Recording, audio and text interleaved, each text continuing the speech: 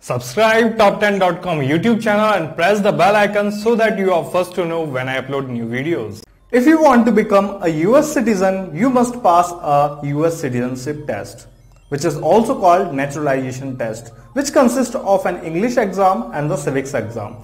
The English exam consists of reading, writing and speaking section. The civics test has 10 questions of which at least 6 must be answered correctly. Watch this video till the end to see if you can pass this test. For immigrants moving to the USA, citizenship is often the ultimate aim. To be naturalized, an immigrant must pass a US citizenship test. This consists of an English test and a civics test that covers historical facts about America and current affairs with respect to the American government.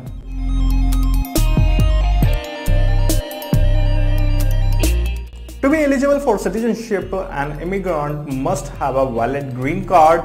He or she must also have stayed in America for at least 5 years.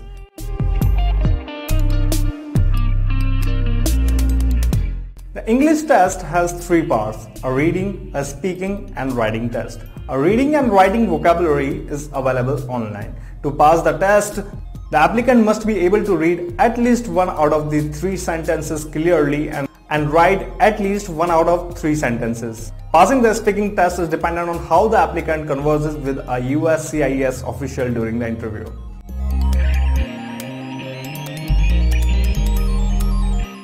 The civics test covers 10 questions of which the applicants must get at least 6 answers correct.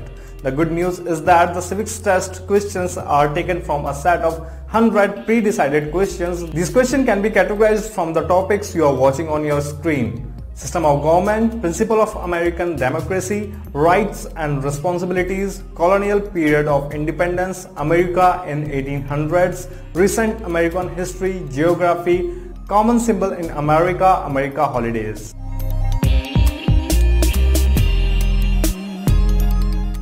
Each applicant has 2 attempts to clear this exam. Do you think you would clear the exam on the first attempt? Now we are going to show you some sample of the questions you may be asked. You may give the answer of these questions in the comment box. So are you ready? So let's get started.